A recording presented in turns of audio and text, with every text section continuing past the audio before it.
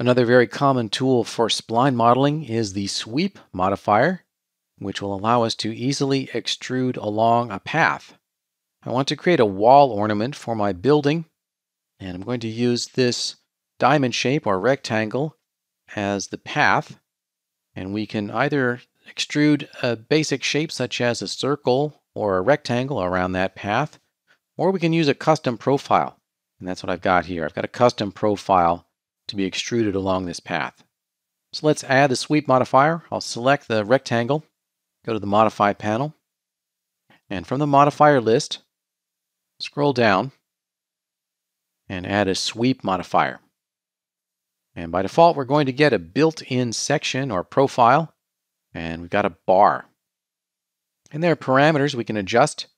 So if we scroll down here a little bit, we'll see under parameters, we've got length and width, and we can adjust those to get different shapes to the profile curve, which is being extruded down that path. We've also got the ability to align in various ways. So by default, it's going to align the built-in section's center to the path itself. And as we change the alignment here, we can see that we can make it snap to the inside or the outside or the center of that path. All right, we can also choose a different built-in section here. Instead of a bar, maybe choose a cylinder, and we'll get a circular profile. We can orbit around with Alt and middle mouse and check that out. And again, we have parameters. We can maybe reduce the radius. To control the level of detail or the number of polygons, we can adjust the interpolation settings in the sweep modifier, in the original editable spline, or both.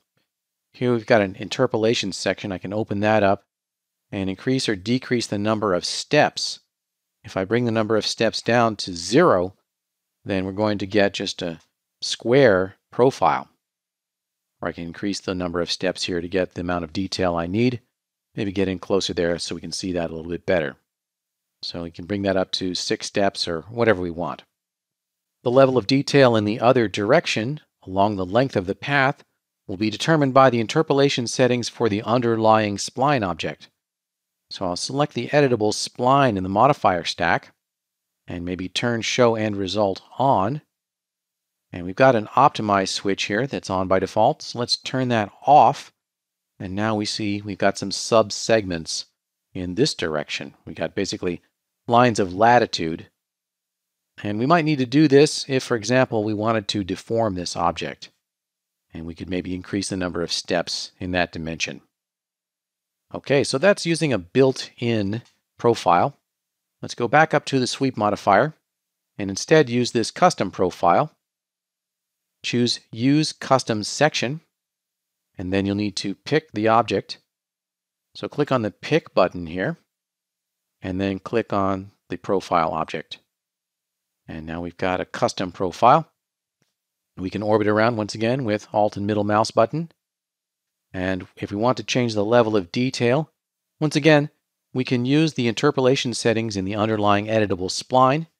We can change the number of steps, which will control the number of divisions running along the path. To change the number of divisions running around the profile dimension, we'll need to go to the profile object.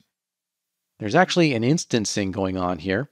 The profile has been instanced into the sweep modifier.